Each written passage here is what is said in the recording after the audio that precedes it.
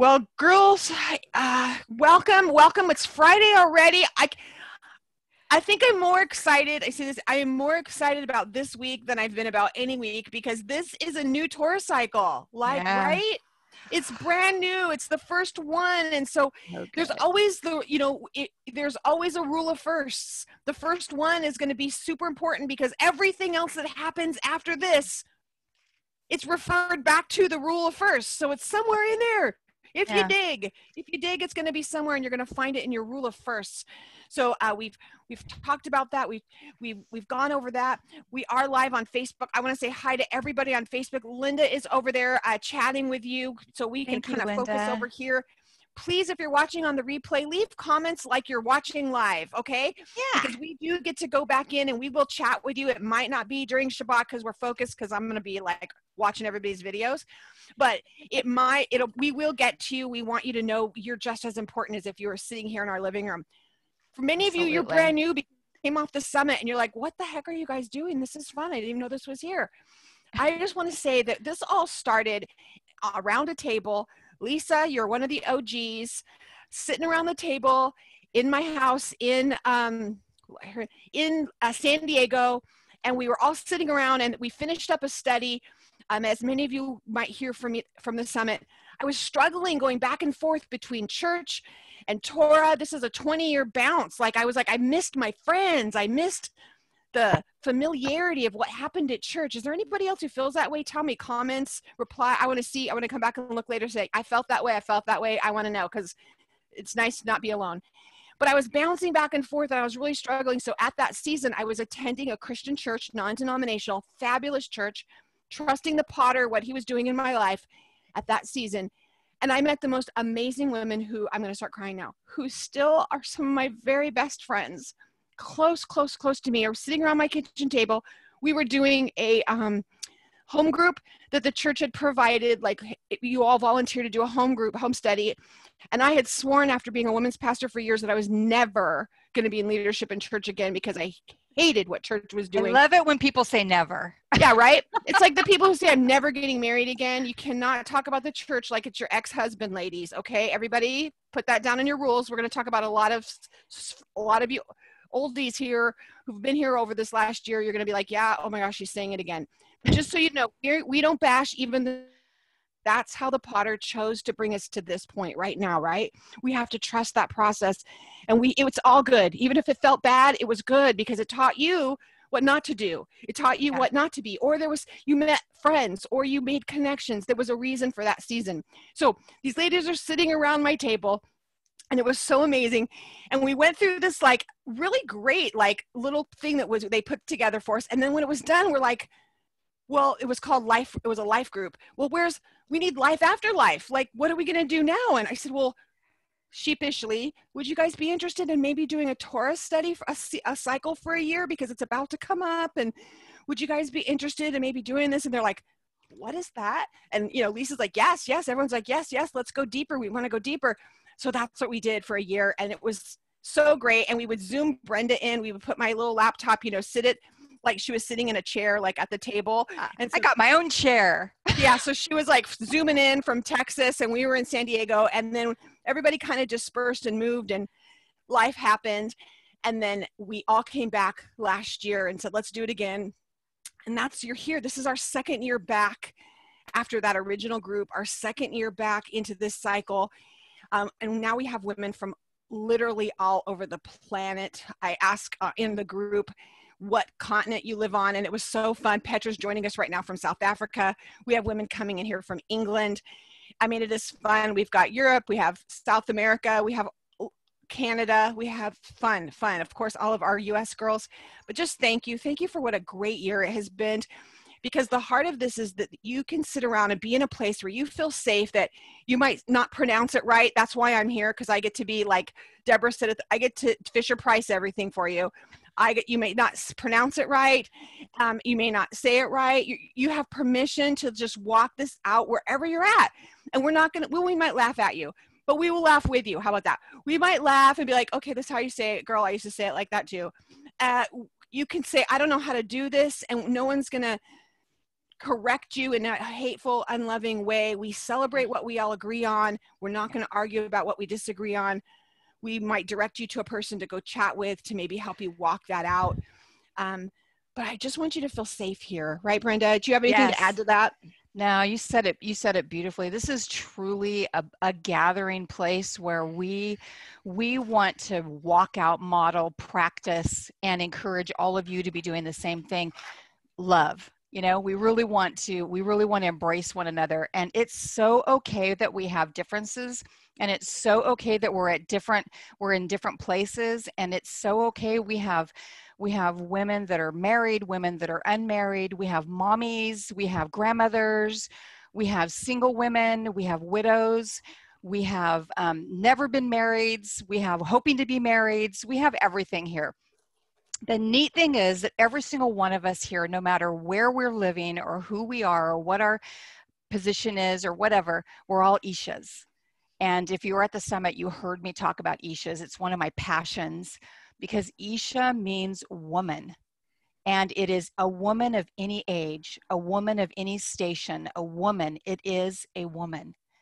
And that's what we all have in common. And the strength that comes with that, the reflecting of the glory of God, that is what Isha is. It is us reflecting the glory of God and allowing him to shine, not us, but allowing him to shine and reflecting his glory and modeling ourselves after him, after his attributes, after his characteristics, I guess is a good way to put it. And that's what we all have in common. And all of the minutia stuff, all the other little things, they're not worth the argument. We're not going to go there, because it's everybody's walking in revelation. We all see dimly through a glass right now. We're all enjoying being together, and each one of us is so unique and so beautiful and so precious, and we get to learn from each and every one. And that's where we want to be. And that's kind of our heart here. So just know that we honor you, every one of you, no matter where or what, whether you don't understand what Torah is, whether you've been walking in Torah for 35, 40 years, it doesn't matter. We are just delighted to have you here, and we want to honor you right where you're at. And we want to model that in our behavior, in our conversations, one with another, so that it'll release into our homes, and it'll be an opportunity for the Holy One to rain out his shalom on everyone that's in our home, in our household, in our neighborhood, in our communities. That's how we want to do it. This is how we do it. This is how we do it. Okay, sorry. Yeah. So more bass lines. Let's get some more bass lines. Yes, you have to love us. Major bass line for everyone. And it's okay if you're like, you guys offend me, you're not for me. We love you, and we love you. We love you anyway. It's all good. We love you, and that's all I'll say about that.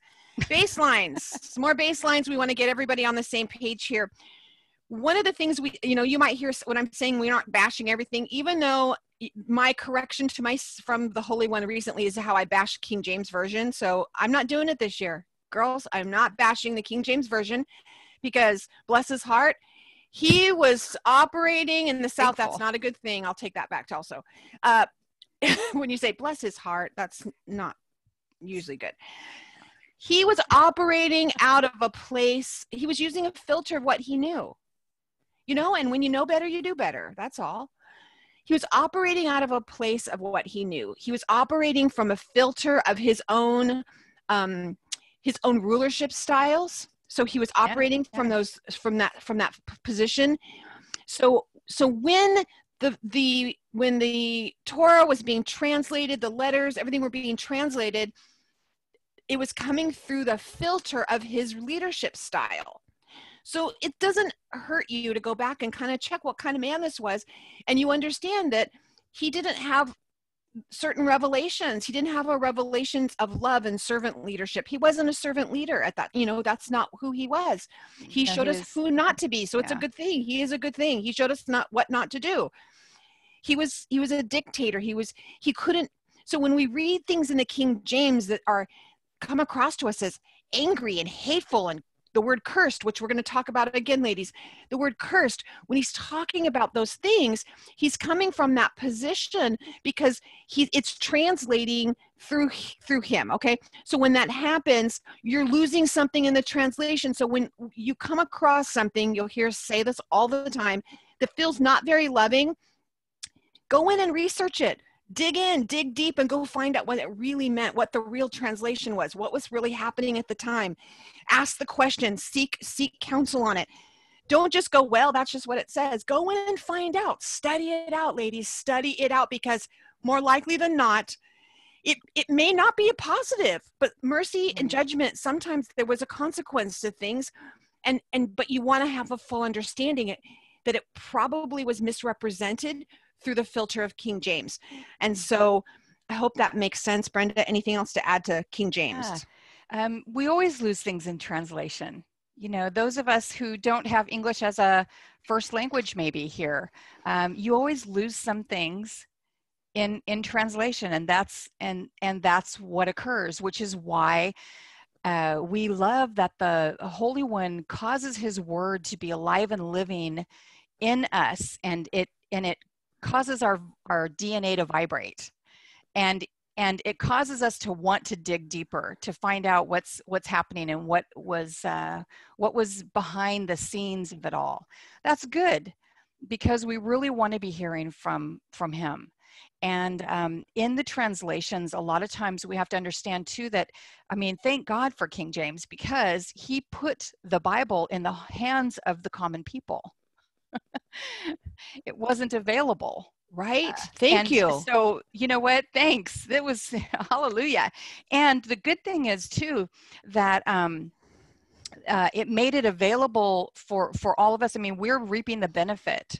So I love what you said, Charlie. You know, we don't need to be bashing him. There's no reason to, but just check, because you always will lose things in translation. And we've been through this before, but it's worth repeating again, like the word off. The word off is anger in Hebrew, and in Hebrew, the word off, it's translated in English as anger, but in Hebrew, it is the nostrils.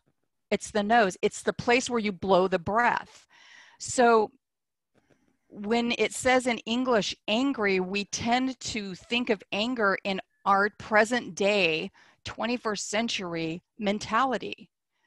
That's not how it was written. So it's things like that. You know, it's the blowing of the breath. It's either the giving of life, or it's the warning, like a bull blowing his heated air through his nose in a warning. It's that. It doesn't mean that, it doesn't necessarily mean the picture or image that we attribute to it from modern day verbiage. And so, Charlie, thank you for saying that. It's always, no, that's perfect. God is always worth digging into. It absolutely is. It's perfect, because we had a great example this week, and we're going to hop into, and we may be 101ing it for a lot of you that have been here for a while, but we do have new ones. So I promise we'll give you some meat before you hang up. The other thing we talk about is idioms. I mean, right now, if you're a Rooted Cafe member in our paid membership, we're about ready to launch a idiom course, which I'm literally, when I just said it right now, I just got like excited chills. Goosebumps. So much fun. So there are idioms, like all through the word, there is idioms. And so, I mean, think about your life. I'm going to ruin it because it's ruined it for me. I'll ruin it for you because I don't want to be alone. You're going to go through your life now thinking of what's an idiom happening. Yeah, right, Missy? What am I saying that's an idiom? You're going to find out most of your verbiage is an idiom. And an idiom is like a colloquialism, a saying, something that is, it's like a parable in a few words, right? You're rounding some things up. You've heard me say, my mother will say we're going to put on the dog when company was coming over, because it meant to bring, and she didn't have to say one more word. I would run around and grab the good towels. I'd switch the towels out, pull out the good dishes. I knew what to do when she said, okay, so-and-so is coming over. We need to put on the dog. It did not mean to go get the dog, skin it, get it ready for the barbecue. That is not what that meant. But if somebody from another country or from another time or another place, and they heard my mom say that, they would be freaking out, unless they were from a country where that was, I guess, okay to eat the dog. But I digress. So you have so many idioms that we go through our life. I challenge you, literally, I've been writing down all the idioms that I say when they come out, and it's cracking me up how many that I use. But there are so many idioms in the word. We had an incident during the summit with one of the ladies from South Africa asked the question. She goes, I don't understand what you're saying, because one of the speakers, Deborah Flanagan, who, oh my goodness, I've been quoting her now like every day. She was talking about God getting all up inside your pudding, like getting in your pudding, putting his fingers in your pudding. She kept saying, he's like, he gets your fingers in your pudding. And it was like, this lady was like, I don't understand what that means, because it was an idiom. So she didn't understand what it meant. So we had to explain, like, what getting all up in your business was putting his fingers in your pudding. So and it's a Southern idiom. So that's on top of that. Oh, on top of it, it's a Southern. Yeah. Help us, Lord. So I'm telling you, this is really cool, because when you find out what idioms are, and you find out if something is funny and it doesn't make sense to you, go find out, is that an idiom? And it's something I may not just understand.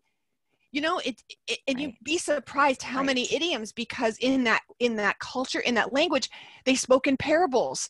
They spoke in idioms, so that they didn't have to tell a big giant story. They would just say the idiom and everybody understood it. So there's a lot of what we talk about, and that we'll go through this next cycle. We're going to try to pull those idioms out and say, this is an idiom. This is why we don't understand, or this is why we may have misunderstood this, or by why King James and his interpreters misunderstood it. It's because they didn't understand the idiom. It wasn't they were an idiot. It was an idiom. Sorry. Yeah. Like raining cats and dogs is one we like to use. It's raining cats and dogs. Right. English speakers understand that it's raining cats and dogs just means that it's a heavy rain. Right. But you try to translate that word for word somewhere, and you're going to come up with a whole new religion. Wait a minute. That's what's happened. Oh, wait. wait a minute. That's exactly what's happened. We've made all these religions out of poor translations. And I don't want that to scare you to think, oh my goodness, because guess what? His word is alive. He doesn't even need it. He does not need it written. He doesn't need it written on which translation is right. Sorry, I have a green screen. So which translation is right? Most people don't ask that question all the time. Yes. Is this one right? Is this one right? Yes. The answer is yes.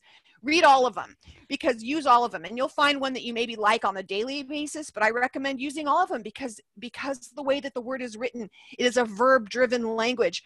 It is dimensional. It is moving. It's a hieroglyphic. Most of the words make pictures. So you need to read multiple maybe translations if you're not going to dig into the Hebrew, so that you can actually see the picture of what that was trying to say better for you. Right. Does that make sense? I want to hear yes. Also, right. What's your favorite translation? Put it down in there for us. Let us know. One of the giveaways is actually a Tree of Life version. That's going to be given away this afternoon. That we're giving away. Yeah, woot. One of the things that's misunderstood all the time, and we're going to get into it today, so I really want to set a baseline before we move on for this next year, is blessings and cursings. You probably have heard it before. It is worth repeating. Brenda, ready, set, go. Oh, I love this. This is live. And I'm like, okay, first of all, just want to tell you guys, I'm having problems with my internet. It's been going off and on all day. So if I disappear for a little bit, I'll grab my phone and I'll come back on. But blessing and cursings, wow, this is a really good one. So the word for bless is baruch, and it is, for you geekies out there, H1288, and that's where you're going to look it up. It's a Strong's number, and it'll coordinate to your Hebrew lexicon, okay? And it means, when we say we're going to bless somebody, we're thinking we're going to, give them something, or give them money or something. I don't know. You're going to bless them. You're going to, yeah, that's right. You're going to bless them. You're going to give them something. The word actually, it comes from Genesis 1:22, guys. So listen to this. This is so cool. The word bless actually means in Hebrew to bend the knee, to kneel. It's think of it like in the movies when we saw the King Arthur with his sword out, and his soldier guys would come, the knights would come, and they'd bend their knee before the king, and they'd bow their head. And that's the image. It's bending your knee and bowing your head and putting yourself before the Holy One, and knowing that he is everything, knowing that he is our all in all. And the word bless actually means to bend your knee. Okay, so it means to bend. Well, how do we get blessing out of that? Well, if you go to the first usage of the word, which is one of our main things, a methodology of study, one of the number one things that you have to do when you take those crazy classes the first thing is that you find out where the first usage of the word is, because then it, like Charlie said earlier, like this is the first parsha, it explains everything. So the very first usage is Genesis 1:22, and it's our scripture for today. It's part of our parsha today, and it's talking about the multiplication. He said, "Be fruitful and multiply." He's talking about blessing, the Holy One blessing us in an expansion, in a broadening, in a release of confinement. It is an opening up and a releasing into. And so when you hear the word bless, when you're talking about the word bless as if you're going to be blessed by God, remember that it's an expansion. It's a movement. Everything in Hebrew is a movement. Everything is an action. It's not a noun-based language. It's not static. We get stuck in our minds, especially in the Western world. We get stuck in our minds because everything in our language is noun-based. Everything is about the noun. What's the noun doing? And in Hebrew, it's all about the verb. It's about what's happening. Yes, it's about the action. It's about the purpose. So that's why it's not about who you are, form together. It's about who you are in the sense of how you function. How are you moving? How are you coming through? So the word bless is pouring out upon us this expansion. It is a pouring into and an expanding, because it's talking about the multiplication. And there are other words that are used for the word bless, and one of them, I can't even think of it off the top of my head. I apologize. My internet was out, so I couldn't really grab any study tools before we came on. But one of the other words, and I'll think of it in a minute, it's about when you're blessing somebody else, and it's really got the same type of a feeling toward it. It's the feeling of blessing and expanding and pouring into. So that is one of the things about blessed, and always go back to the first usage. And it's, like I said, it's in the Garden of Eden. It's God, it's God releasing our destinies to us. What are we here for? To be fruitful and to multiply and to have dominion and to have community and to be part of one another. And so it's an expansion. In the same vein, to curse, we think of like, when you put I hate to say it this way, but I'm in a mood, okay? Like a witch's curse on somebody, Right. You grab an eye of newt and you start crushing it up, If he says that to me one more time, and then six spiders and a snake spider tail. legs, and you're throwing it in and you're stirring it up. Okay, that's not what that is. So curse, on the other hand, is from Genesis 8:21, and it's the Holy One saying that he will never again curse the land and flood it. And he's saying he's never again going to restrict. He's never again going to restrict the land. Now he's talking specifically in this scripture about with water. He's not going to flood the earth again and destroy the earth again with water. But the word cursing is causing in our mind's eye, it's causing a story to unfold. And the story is being that of restricting and limiting, of putting down. Like what happened with the serpent in the garden, when the Holy One said to him, no longer are you going to be walking on your feet, you're going to be down, you're going to be eating dust. So that's where we're getting the image of curse from. What happened was he was restricted and limited. He was brought down lower. And instead of being up here and having the freedom, he was restricted and brought down, and he was reduced. And that's really the essence of what the word curse means when you pull it apart in the Hebraic. That's what it's talking about. It's about reducing, restricting, limiting, putting down. So when we are doing that with other people, we might not have the word curse in our mind. We might not have that verbiage in our thinking and in our thoughts. But when we're speaking to somebody and we speak disrespectfully to them, when we limit who they are, when we're reducing their value and who the Holy One says they are, okay, we are bringing about a curse on them. And that's why life and death is in the tongue. We have the opportunity to speak life to someone, to speak blessing to someone, to speak a release from restrictions, a release from bondage, a release from being confined and being restricted. That's blessing. Or we can limit, restrict, reduce, bring down low. This is so good because for now, what I realize whenever I hear the word curse, I just see limit. I mean, curse or restrict or limit. That's the in my brain, I do the quick translation. Yes. We do it with our eyes, ladies, with our looks, with our eye rolls. We curse people with our eye rolls, with our thoughts. Yeshua said that you will do it even with your thoughts, even if you think it. You're restricting them because you're restricting them in your own ability to bless them. Yeah. And when you're thinking it in your head and you're like secretly eye rolling, or not so secretly, if you're me, not so secretly eye rolling, then you are restricting who you can be to them. Yeah. You're restricting the life that you can give. You're restricting the power you can release. You have the power that raised Yeshua from the dead, and you restrict that when you curse people, when you eye roll, when you, or how about, we weren't even going to go here today. How about we're going there? We're going there, girls. Pull up your going. Put your seatbelts on. I think some of my seatbelts sometimes these days we need like roller coaster things with the padding. The one goes down. So we have such cool things to talk about. Okay, this is not a cool thing, but let's say this.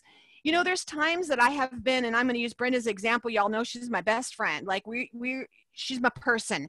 Sometimes I can reduce other people I can curse other people in her eyes, because if I tell them something about them, so say I'm like Misty, you know, Misty, I have to tell you what happened. She did this, and you know what happened with her and her husband, and this happened with her kids, and blah, blah, blah. Guess what? I've just cursed her to Brenda's eyes. Now Brenda sees her through a reduced vision. Now she sees her through a filter of something I told her. Oh, ouch. So when we get to X's, we'll talk about how you can murder people. Let's put that one on your back burner, ladies. Put that in your cauldron and simmer. And hey, Charlie, I love that. And remember that we just came out of Deuteronomy, right? And remember what happened in Deuteronomy. Gosh, you guys, we're already out of Deuteronomy and we're in Genesis. Is this so wild?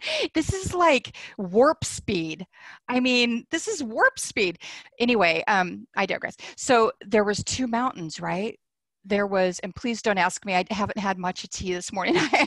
I have very limited brain power. So we have a lot of women here who are really smart. So write the mountain names in the comments. Yeah, round the mountain names on there. We have Mount Gerizim, I think, and then the other one, Ebal, was it maybe?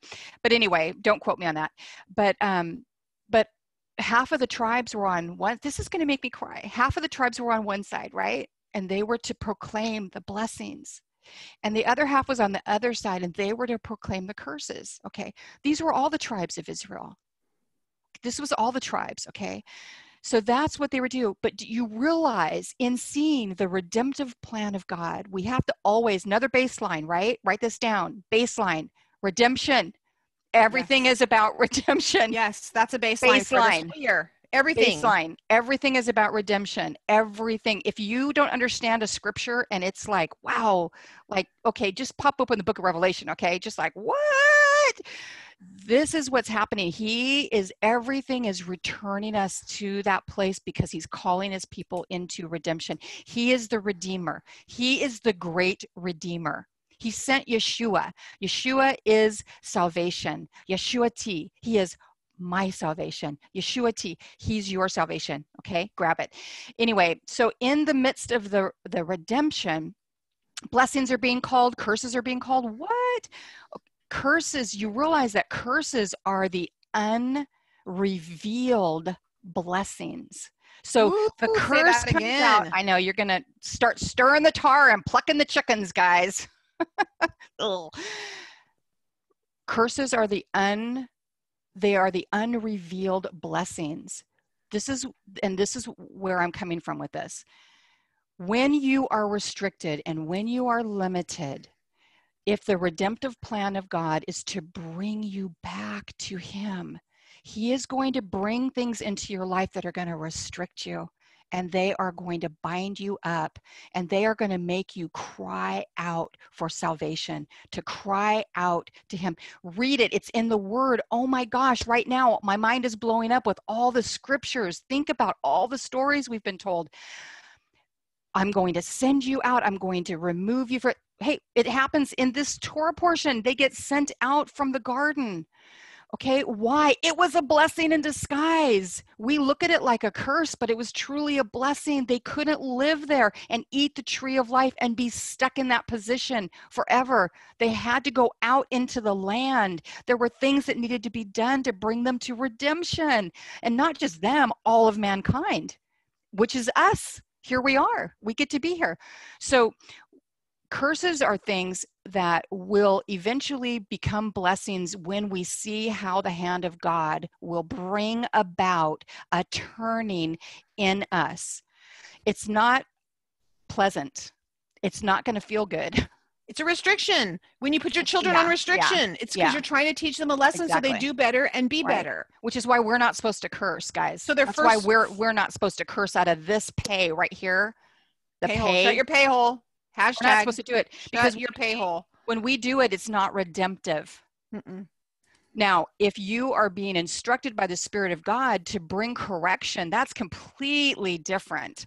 But if you're talking out of the eye roll, if you're talking out of the wound, if you're talking out of the fracture in your soul, that's different. And so when we bring curses, it's not coming from a place of a purpose of redemption. But when the Holy One brings curse, like when he was having his 6 tribes crying out the curses, it was to awaken, to convict, to cause the children to be like, oh my gosh, I'm so far away from him. I need to get back to him. I don't want to live like this.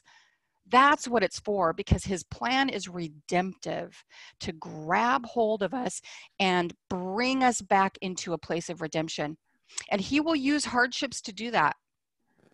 And so that's my 2 cents on the whole thing. Well, yeah, and that brings us to a baseline is it's all good. And it's okay to not be okay, but it is all good, because even if it's bad, it's good, because he is good. You know, we can do the little shouts in our congregations, God is good all the time, God is good. But then something bad happens and we forget the God is good all the time, all the time. God is good. And we forget the Romans 8:28 moments. Even if it's bad, it's good. So can you stand in it and say, this is good. I'm crying. I'm broken. I'm hurt. I'm devastated. It will be. I'm fractured. Okay, Father, where's the good? Show me the good. Are you showing me how not to treat someone because they hurt my feelings? You're showing me how not to treat other people in this. Thank you. Thank you, Father, for showing me that. Look how quickly you get out of it. Okay. And the last thing I want to put on here is a baseline before we jump in. And Brenda, don't let me forget, we talk about missing words. Is there Kenegdo, by the way? Yeah, that's a missing word in your King James version. Yeah, it's not even in there. It's not even in there. Sorry. Must drink. The final baseline I want to make before we hop into Genesis 1:1. This is not a salvation thing. Yeah, the Torah. When we're talking through, we have a lot of believers in here that are brand new. They're coming in from, they have never even, Torah, this is the first time they've even heard the word Torah. They've even never said it before. And they're heard that it's a works thing. We have to work for our salvation. We have all these rules, all these things, none of this is a salvation. The baseline here in this group is Yeshua is the only way to salvation to the Holy One. He is our salvation. You and him, that's your salvation right there. Now, all the things we're going to talk about starting today and moving forward is how to have a better life, how to hit the mark, how to not miss the mark. Abundant living. Yes. How to be blessed, how to be fruitful and multiply, how to walk out your callings, how to be inspired so that you breathe life into others and help them walk out their callings, how to bring heaven and the Garden of Eden to earth. That's what we're talking about. We're not talking about works. You can do not do one more thing out of Torah and just work on you and your relationship with the Holy One and just the two of you. I promise you'll end up doing probably 99% of Torah by that, but this is not a salvation thing. So if you have questions that are about, oh, am I going to lose my salvation because I don't follow these commandments? The answer is no. This isn't a salvation thing. Okay. Right. That's our baseline here. This might not be your group if you feel like you have to work for your salvation, or it might be your group because you need to hear this. So baseline. Good deal. Done. Yeah, that's a really good deal. Bereshit. This is abundant life, you guys. Torah is the abundant life. Yes. It's what Yeshua walked, and we want to walk just like him. Yes. It is how he lived. It's what he said. Yes. If he did it, we want to do it. If he That's right. celebrated it, we want to celebrate it. If he didn't celebrate it, I kind of don't want to celebrate it. Yeah. If he didn't do it, I don't want to do it. I just want to be like him. I used to wear the What Would Jesus Do bracelet. Okay. That's what we're doing. Just saying. Yeah. Anyway, Bereshit. What a fun way we're going to start. Genesis, I just want to, some may not know that a lot of times people use, when they're learning Hebrew, they actually study out Torah through that very first Genesis 1:1. Genesis 1:1. Okay, get ready, guys, because I'm actually going to try it. Good girl. I wrote it out for myself. This is going to be Fisher Price version, and Brenda will correct me. Here we go. Bereshit bara Elohim et hashamayim ve'et Haaretz. Did I do it right? Haaretz. Yeah, you did great. Haaretz. Uh-huh. That's the first. And what happens is this people learn Hebrew actually by learning Genesis 1:1, just staring at it, learning every facet, every syllable, every member, everything of just those 7 words. That blew my mind. And I'm going to dig into that maybe next Shabbat, but not tomorrow. So good. Just those 7 words. And do you think it's an accident that there's 7 words to start out the words? I don't think it's an accident that there's 7 words. Many of you who've seen the teaching, I know Simi did a teaching we know Dr. Alwine does teaching on using the candelabra, right? 7, there's the 7. That doesn't menorah. look very good. Yeah. So you have 7. Same happens with these words. And there is one little word in the middle, et. Yes. And there's 3 on each side of the et. Now, for me, when we start talking about this kind of stuff, my brain seizes up. So we start talking grammar. I fully start having seizures in my brain. Some of you, like someone who might be hosting this with me, get excited about these things. I don't. My brain seizes. I have a really hard time. It's not Fisher Price enough for me. But I'm going to tell you that I got really excited about this because what happens is that there is actually the et in the middle of that is a direct object of the verb on each side. So what happens is it's pointing to what's happening on each side. Brenda, can you explain that better? Because you need to. No, I mean, nerd it out for me better than I did. No, that is exactly it. The word et in Hebrew is aleph, tav. The first. Did you hear me? And the last. Did you hear me? I am the aleph and the tav. Aleph, Alpha, omega, in tav. Greek. So you want to know where Yeshua is? He is everywhere. Genesis 1:1, Yeshua. He is the et. He said he is the aleph and the tav. It says in English, it says alpha and omega, but he was a Hebrew speaking man. He was a Jewish man, and he was speaking Hebrew, and so he wouldn't have said what is it? Alpha omega. He would have said aleph tav. Yeah. And that's the beginning, right? Aleph is the first letter of the Hebrew alphabet. It's the image of the Father wrapping his arms around you and saying, I got you. You're in me. It's the predecessor. He was from the beginning of the beginnings, from all of before, the creator, the Holy One, the majestic, the all in all, the one, the echad, the one. That's the Aleph. It is an image of our creator, our Father. And he's got his arms wrapped around us, and we're right in the middle of him. He's got it. And Tav is the symbol. It's the symbol of the cross. It's the symbol of his covenant. It is him putting his stamp of approval, saying, this is who I am. This is who I am. This is who I say I am. And I have proven that this is who I am. And I will always keep my word. I will always keep my covenant. Now, you have the Father wrapping his arms around you and saying, I will always keep my covenant. And who is that? That's Yeshua. He's the one that came and wrapped his arms around us and said, I am here, and watch what I'm going to do for you. I am going to keep this covenant. And he took our place. He established the covenant for eternity. Physically, again, it was already done, but he physically again established it there. And that's what he does. And so when Charlie's saying, I'm seeing the et in the middle, and there's the 3 words before and there's the 3 words after, and it's the middle branch of the menorah that supports and holds everything. And it's a direct object. It's saying before and after, before and after. And he's saying, I've got this.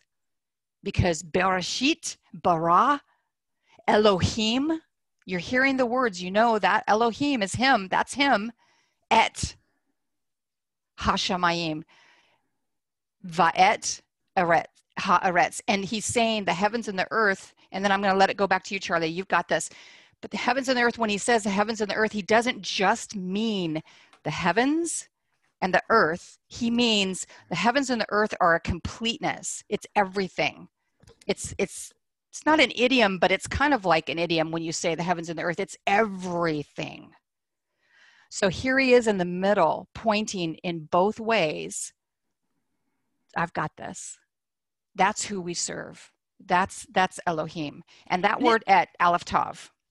That is beautiful. And I think that if you go back, and it's understandable if they're saying they're learning Hebrew. Some of you are like, ugh, learning Hebrew, I can barely even conjugate a regular verb. I learned Spanish and conjugating a Spanish verb. It was like, oh, and now Hebrew. But it's now getting exciting to me, because even as I'm looking, as I wrote out Bereshit and I put the letters, I mean, it's the very first word of Torah. Mm-hmm. I feel like we should know it. What if you just spent tomorrow and look up the letters, and even if you have to, close your ears, Brenda, Google each letter.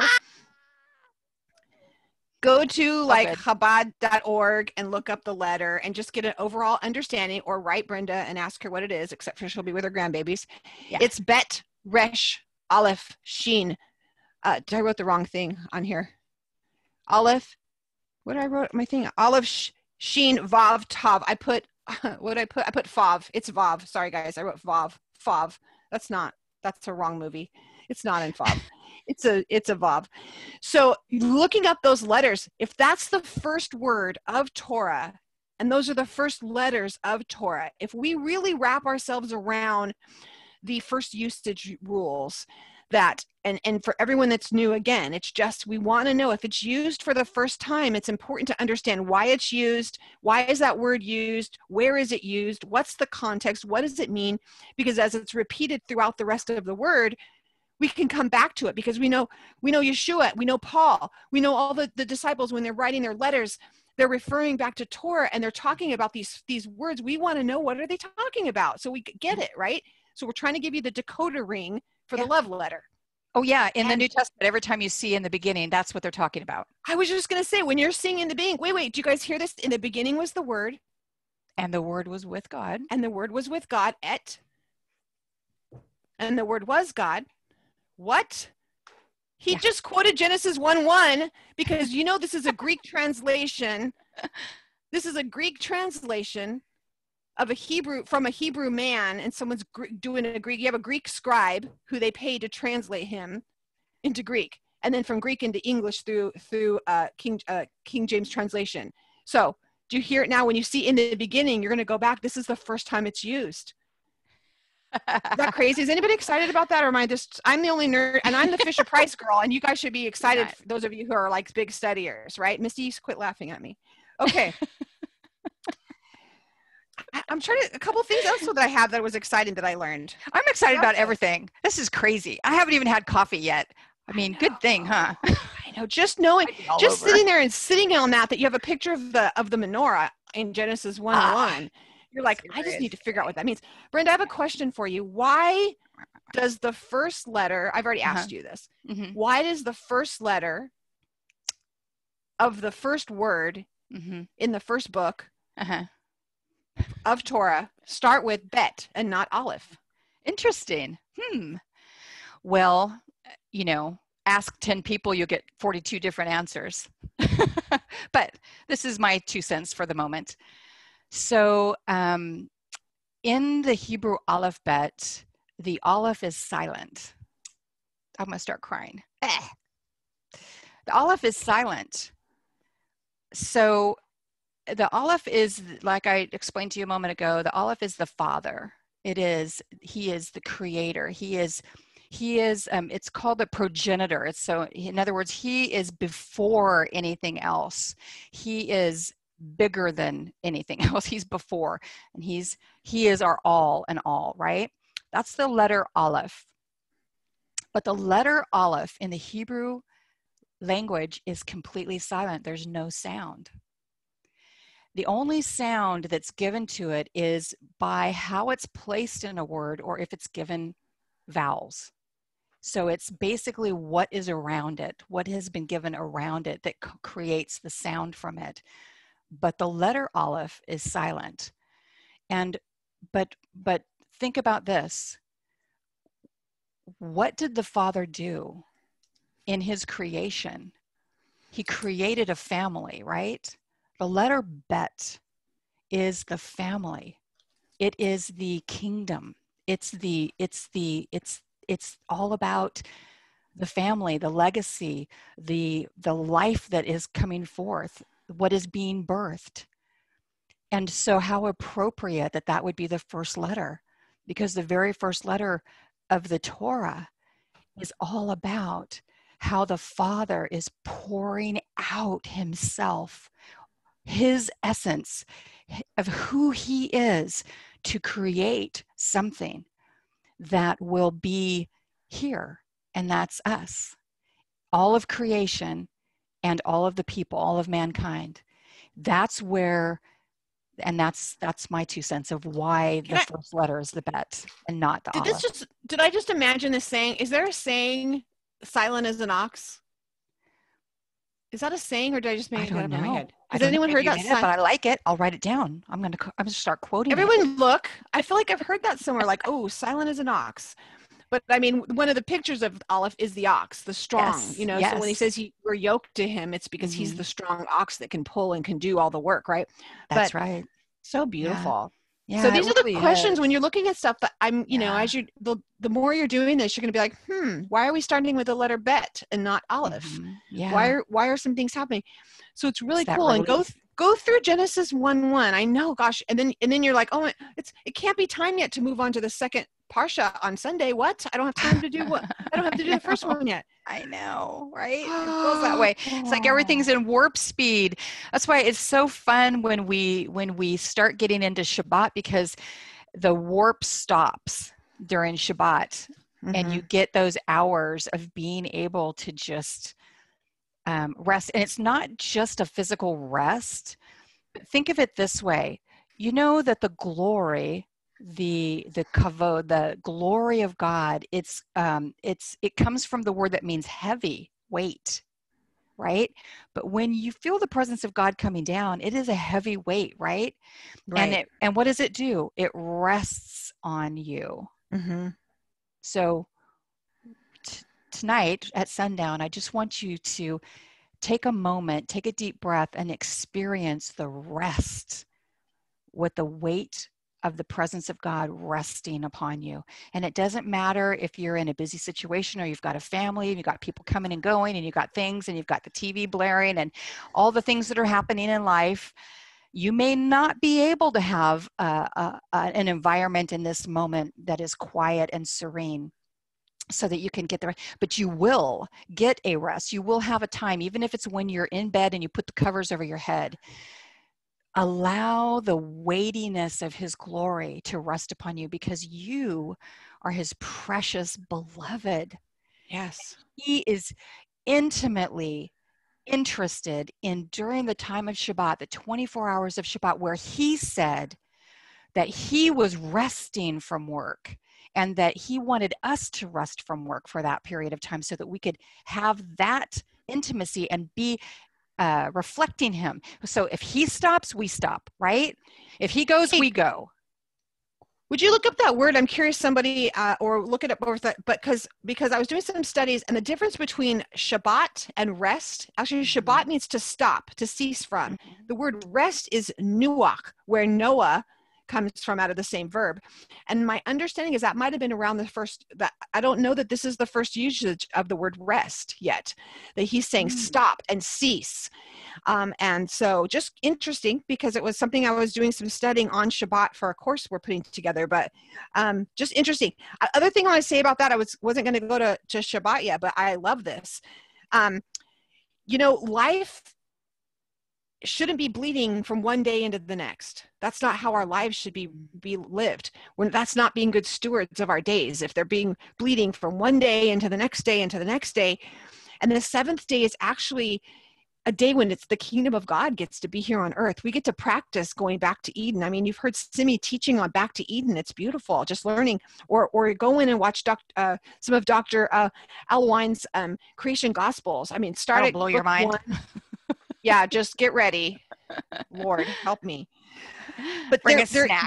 There has to be, I wrote this down from something I was reading. There has to be a rhythm of inconvenient rest. You have to create this rhythm of inconvenient rest. And what I mean by that is that when you practice inconveniencing yourself, you build this muscle. You build this muscle that then if someone inconveniences you, you don't react the same way that you reacted before. That's good. Does that make sense? That's good. It's inconvenient. So everyone, we want you to know it's don't think that we're all just going, sundown. Okay, we're done. We're everything's perfect. We're just resting now.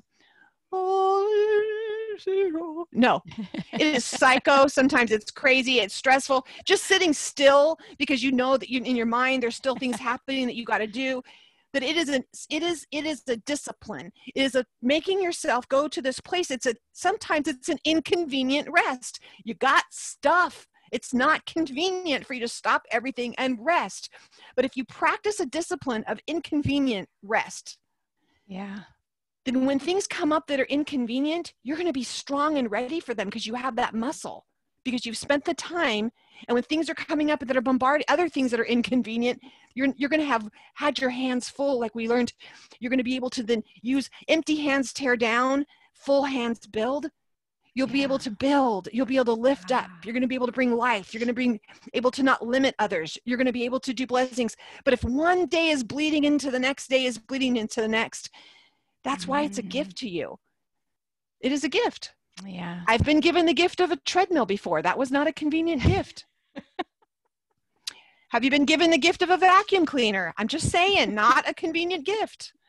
But if you used it and got ready with that inconvenient gift, when someone happened to pop over, your floor was vacuumed. So it was an inconvenient pop in. Now you're happy you used your inconvenient gift. Does that make sense?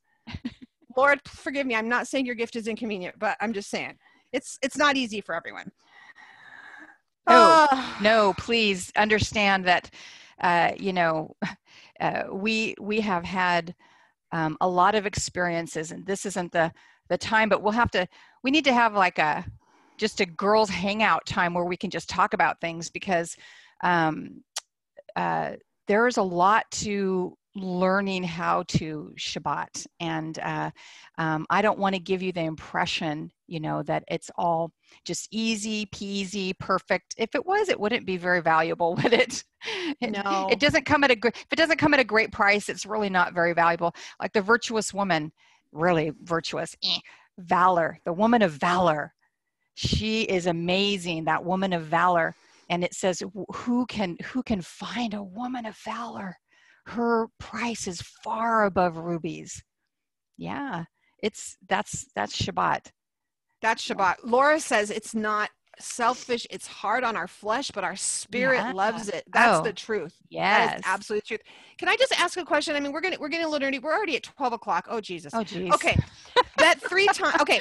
I want to ask, it's interesting. I read something about the letter Bet. So okay, we're starting from the beginning. It says Bereshit. The first letter of the first book of the first everything is Bet. And I looked this up and I read a commentary. The 3 lines of the letter Bet equal east, south, and west. And that the Midrash states that it's similar to the construction of the earth. If you look at the earth, east, south, and west all have continents deep in them. They're made but the north is the only opening. It's the only part of the world that has an opening. Okay, this is going to get super nerdy, so go get your coffee or something. There's no mass under the North Pole, but there's mass under the other 3 sections. So what it's saying is it leaves an opening. It leaves an opening for, it's not incompleteness, but it leaves an opening for man to come in and fill it. So starting it up, it was already coming in, that there was an opening for man to fill it. It was also, the evil comes from the north. And there's an inclination that can happen, that he built something with the opening for us to have a choice. Did I just get crazy right there for a minute? There's some crazy girls in here. Are you good with me being crazy? Hey, when you said that about the opening, about leaving the opening, I'm reminded that the word for female is hollow. The Hebrew root word for the word female, nekavah in Hebrew, is hollow, to excavate. Hollow out. So like with the word bed, it's the picture of a house, right? Isn't that a picture of a house? Yep. So you have the house with a door and there's an opening. So so when you start going through each one of the letters, it'll be, I'd love to hear you guys tell me what you're finding out about each one of the letters of even just Bereshit. Just Lord help you if you do all 7 words, but just doing Bereshit and build your hieroglyphic of what is that word picture look to you as you're going through the whole thing, and you'll see this beautiful thing of this house being built for not only the Holy One to dwell with us in his presence and to bring completion and to bring the Messiah in. And you see that in the first word in the beginning, in just that word. I think you guys are going to get excited if you do it. So yeah, absolutely. There's I got really nerdy today. You're very good. I like your nerdy side. 1, 2, in 1, 2. Okay, you have 7 letters in the first 1. Fun fact, in 1, 2, there's 14. So 7 times 2, there's 14 in the second one. So just take that wherever you want. What else? I love all these things that you dig out. You're so smart. In Genesis 2:1, there's 3 lines of 7 words. And then he rests after 3 lines of 7 words. It's a random fact. And what else did I learn out? God is said 35 times. So 7 times 5. The sky is 7 times 3, 21 times. Light in the first chapter. Is that what you're saying? Mm-hmm. In the creation story. Light is 7 times. And then God saw that it was Tov. I think that's what we have to talk about, Tov and Lo Tov. So God saw that it was Tov. He says that 7 times as well, meaning, and it's translated as good. So we have a hard time with that, don't we? We have a hard time because he says he's looked at man and he says it was not good, but he didn't say it was not good. He said it was Lo Tov. And Tov is the inability to, when something is Tov, we'll say, oh, that's not good. Something is Tov, it has the inability to reproduce. It is not fruitful. So when we see something, it's something we don't want it to be reproduced. And this is going to get really important when we start talking about things like leprosy, and we start talking about things being unclean or things. What we want to be really careful is like, did God really say, oh, this isn't good and this isn't bad? He's saying, oh, this is fruitful. This will multiply. You know, ooh, this is fruitful. This will multiply. This will last for eternity. Do you realize you're not drinking a new cup of water today? I mean, I'm sitting here drinking my water. This is not new. There's nothing new under the sun. This is the same water from Genesis 1:1 when there was water. That will blow your mind if you think about it for a moment. Yeah, don't. Stay with us. I mean, really, even your food you're eating, it may be genetically modified. We maybe have but ultimately the root, somewhere deep inside there, it's still the same food, no different than you. Mm. You may have been genetically modified, but you are still that same seed from the very beginning. There's still part of that inside of you. Can I get dirty too? Go get dirty. No, not dirty. Nerdy. Okay. So the word, I wish that I had PowerPoints. Charlie's she's sending me to classes so that I can learn how to do PowerPoints, because I'm like, I don't know how to do it. So anyway, so the word tov is tet, vav, bet. Those are the three letters that make the word tov. And the really cool thing is that, and this is, if you ever wanted to jump over and take my course on Hebrew, I don't teach Hebrew like, what I'm trying to teach you in Hebrew is what is the energy behind every letter. So you can study the letters any way you want to, but what you're going to get from me is more of what's the energy behind the letters. So what's the energy behind the word tov? Tet is the first letter, and tet is like a container. It looks kind of like this, like that. It's a container that it's kind of whatever's inside is concealed. You can't see it, but there's an opening, so it's going to come out, but it's kind of contained like this, and so it's something inside is hidden. And then the vav is the letter that is connecting. It's a connector, like a tent peg. It connects things. And then the last letter is the bet, which is the family, or a king on his throne, or a kingdom, or an heir, heir. It's the extension of your family, right? So in the word tov, it's talking about the hiddenness. Tov is like Messiah, all the things that are hidden within him, and they will be released when it's time. It's like a womb. A baby's going to come forth when it's the time, but you can't see it, but you know it's there, but you can't see it unless, you have these technical things like Charlie, these 3D things that you can you peek inside, but really, it's the things that are hidden. And so the things that are inside of you are sometimes hidden so that you can't see them, because there's water can be poured in and washed, things can be washed, all kinds of things can happen inside that letter, inside that tet. So the word tov is a picture of things that are hidden, that are being connected to benefit the family, to benefit the people of God, to benefit the kingdom of God, to benefit each individual and everybody collectively. So when you're saying tov and we say that it's good, sometimes the good is hidden. Sometimes we don't see the good. But we know, because God is redemptive and he's always about redemption. And we know that Romans 8:28 says that all things are working together for good. And it's not just Romans 8:28, but it encapsulates it in 8:28. That sometimes when things happen to us, it's not good in the moment. It's painful, it's hurtful, it's hard. Sometimes we're fractured, sometimes we're wounded. There's a lot of things that are not good in the moment, but if you will hang on and go to that place of being able to trust who the Creator truly is, remember him as the olive, the one that wraps himself, that we're in the middle of him. We can't go anywhere that his love is not. We cannot get away from the love of God. Not height, nor depth, nor angels, nor powers, nor principalities, nor things present. We all know the scripture, or things to come. Not even death or life can separate us from the love of God. And that's the picture of tov. It is knowing who he is And it might not be good in this moment, momentarily.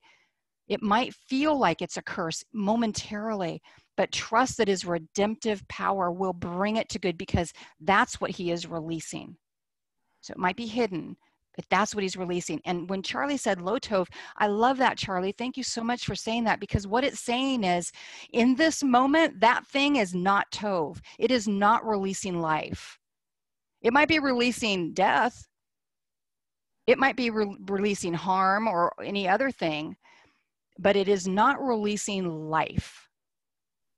That's what lo tov mean. It doesn't mean evil. The word for evil is completely different. Lo tov means not good, in that it is not releasing life. So it gives you a little bit different perspective, I hope. Yeah, hopefully when you read that, you're seeing something different than you're seeing. Yeah. And you know, I was thinking when I was reading about that too, is as we bring I just said lo tov, that man was alone. There was no life in man being alone. There's no life when we're not in community. There's no life when we're alone. That's one of the reasons that we're trying to put this community together, is so that there is life restored back in those that might feel alone. I saw a note from one of the girls, a comment. She says, I'm in Idaho. I have no community, and I just loving that here's a place in here. And she was over here in the portion, so go find her.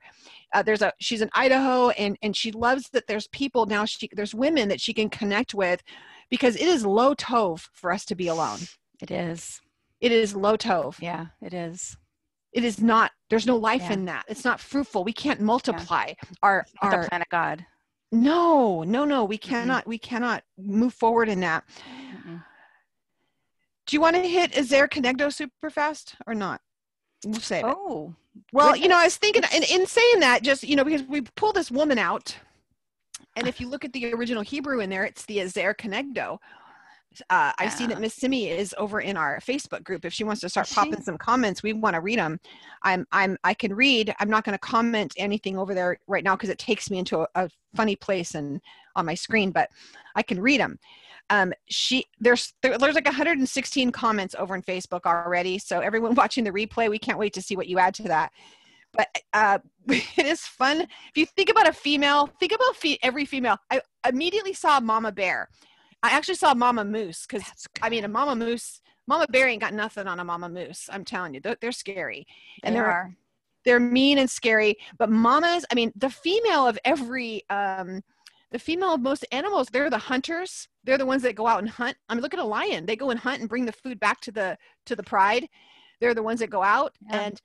It's really fun when you really taking on. I was speaking to one of our speakers yesterday. We were having a chat. We're just saying, it's so beautiful to grab on to who God has called us to be, and standing in that place of being that Ezer Kenegdo. He pulled us up and he said, I want you to stand by your man. This is not a Tammy Wynette song.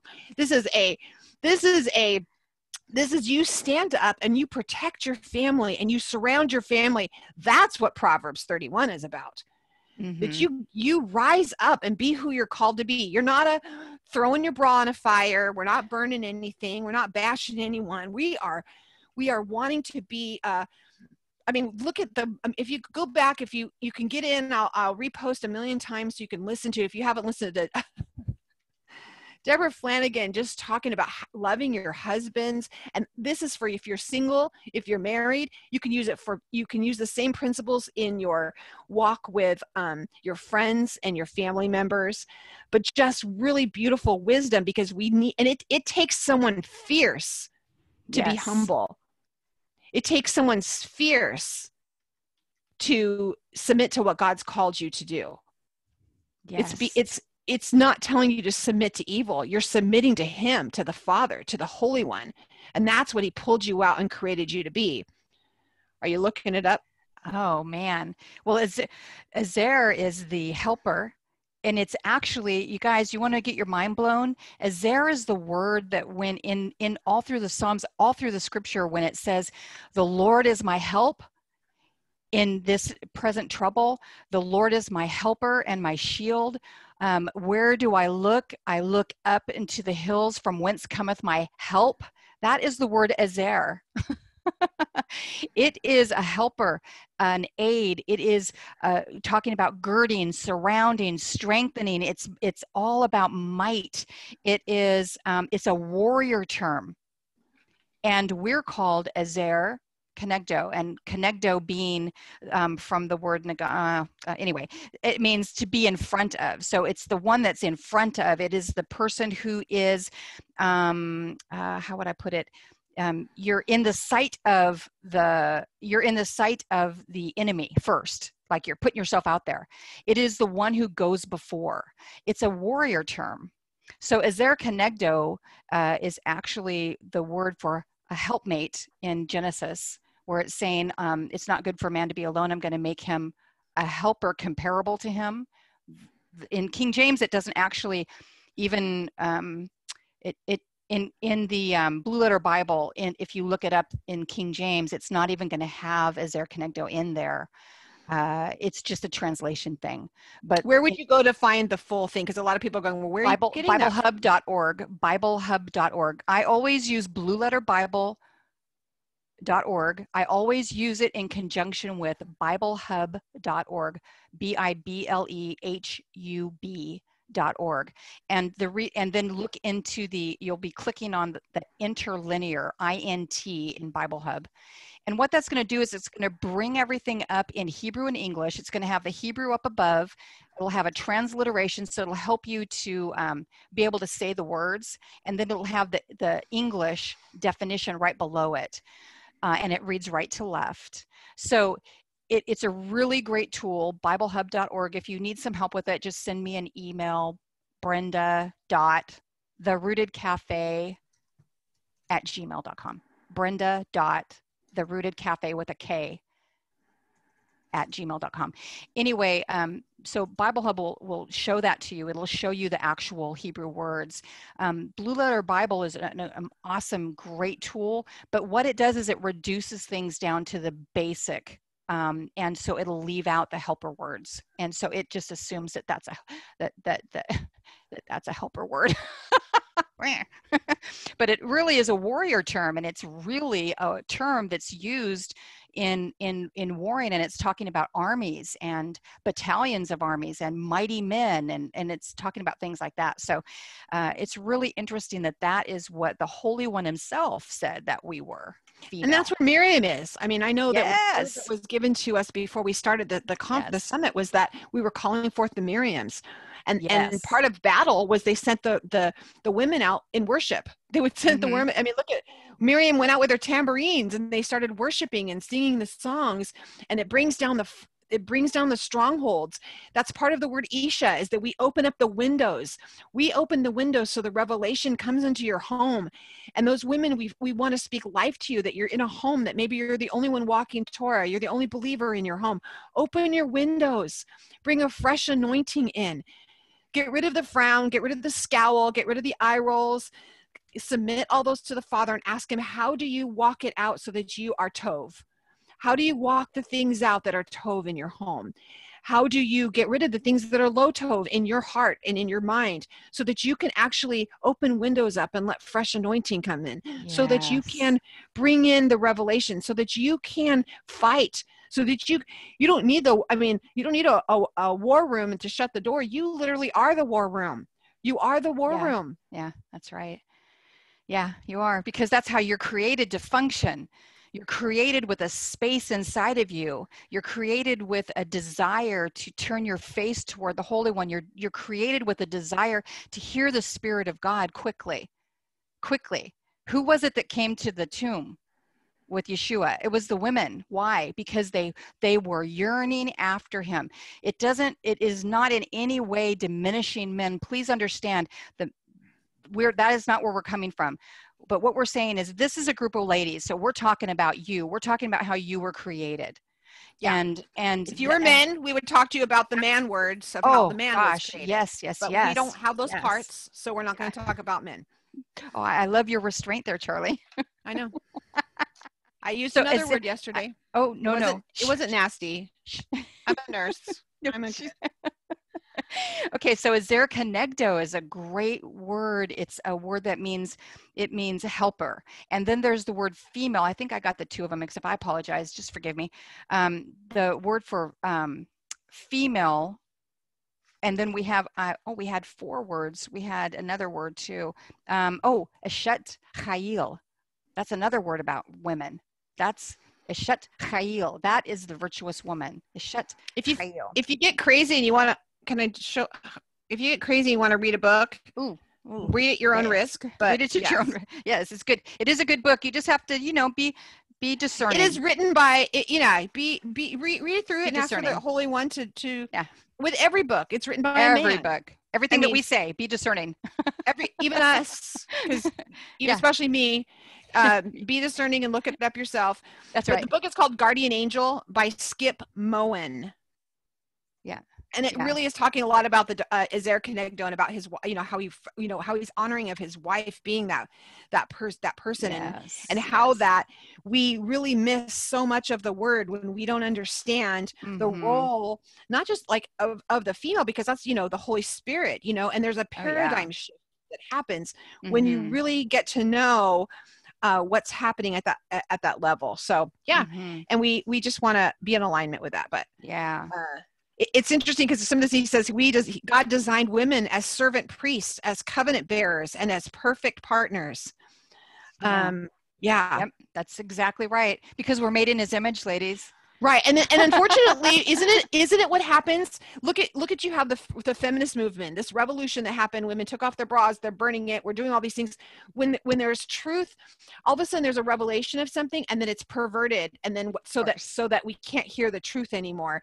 And what we just want to bring back is the healthy balance of what that truth is in your life, that Amen. So that you can be the perfect partner, because I don't believe in a 50-50 partnership, in a friendship, in a marriage.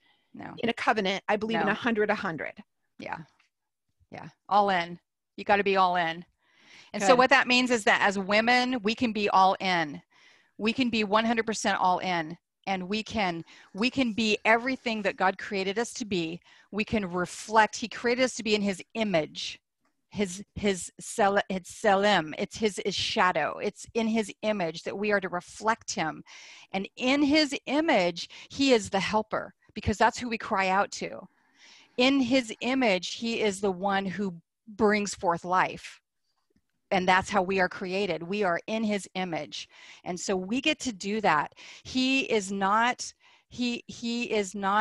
bringing about, he's not diminishing people in order to make himself bigger and stronger. So in all of that, it's really important that we really purpose to operate as his reflection. And that's a challenge, and it's a challenge for us to be filled with his presence, so that the dross gets burned off, so that the hay and stubble is gone. We don't have time for hay and stubble, people. We don't have time. No straw men, no straw women. No, the next Torah portion starts on Sunday. It's like, we don't have time. Straw women do not make it to the Oz. So no straw people. No, we have that's another book we talk about all the time. And I grab it if I'm having a, what do you need? I have the Taste of Torah. I use that all the time. It's a little quick devotional from First Fruits of Zion. If you got mine. Good. Yeah. I use that one all the time. A lot of people love this, especially if you're new. It's a really quick recap. I have a lot of women who are like, I don't have no idea what I'm doing. I've never done this before. It's a really great place to start. And if you're just starting in Torah studies, that's a really great, just a quick little book. If you don't want to get overwhelmed and you just want to sit in that. And then I recommend reading the Torah, and maybe taking one word and go, okay, I'm going to get crazy. I'm going to try to see what this word means. And we're happy to help walk you through that. We do have that little study on how to use the Blue Letter Bible for Dummies. You can ask for that at info@therootedcafe.com. And we'll send that. We have that little study. Yeah, it's free. We'll just send that to you. So you can, it's Brenda and I taking you through super quick through the Blue Letter Bible, how to use it, how to look up a word, how to look up the letters, things. Very basic. It's not deep. You can go super, super, super deep in that, but we just went real basic. So it's just right. If you want to go really deep, you want to get, get intense with this, we recommend going to Creation Gospel with Dr. Holisa Alawine. Great, especially this is a great time to start looking. Workbook 1, she goes to if you go over to the summit, she did the gospel in 7 days. Blow your mind. That'll give you a tip right there. I love it. Right, Misty? Did you see it? Yeah, exactly. Yeah. I think I have a whole notebook.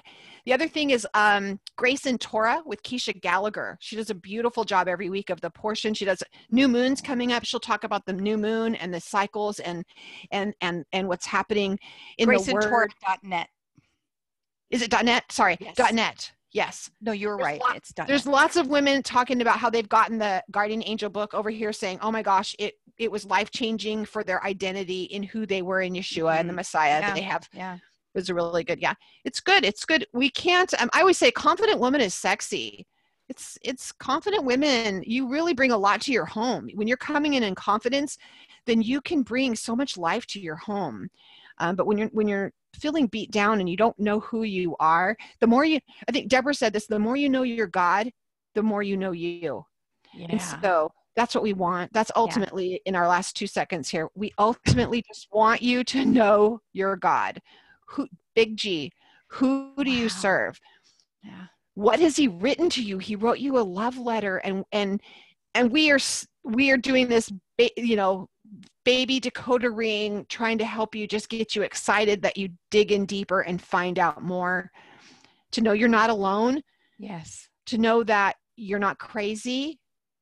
You don't have to have a label. If you don't identify, like, I'm not a Hebrew roots and I don't know if I'm in the Messianic or if I'm in, you don't have to fit in anywhere, or you can. It doesn't matter.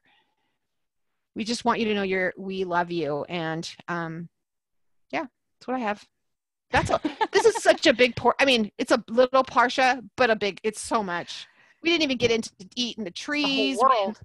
We could blow your mind all day about trees. And what about Lamech and killing somebody? Come on. Oh, stop. Yeah, there's a lot of stuff we could talk about, but we just want you to get in the inconvenient rhythm. Yeah. Of taking your Shabbat. And being expelled from the garden and all of that means, and understand that this whole story is all about redemption and about the love of the Father for his people. Yeah. Oh, how he loves us so much. And if we can just look at this story from the eyes of him bringing forth redemption, there was a reason why we had to be expelled from the garden, but there's also a reason why that is still inside of us, and that yearning to know him, that yearning to come back to him, yearning to come back to that place of beauty. It's still within us. It's in our DNA. It's how we were created. Yes. So he is so good to us. So yeah, we almost got through the first verse. Did we get through 1:1? I don't even know. And we didn't even talk about the shaking that caused the separations. Yeah. There's life and death, ladies. You have the gift to create. You have the gift to bring life. Yes. You have the gift to bring fruitfulness in others. Hope you felt challenged. We are going to sign out. For those that are on Zoom, we'll hang out with you so you can answer your questions and chat with you for the after party. So also, if you're on Facebook, watching Facebook Live, and you're thinking, oh, I don't want to be on Zoom because I don't want to be on camera. You don't have to be. You just turn your camera off. Just turn your camera off. Eventually, we'll probably be with us. Yeah, come be on with us, and then we can chat with you after. Okay. Okay.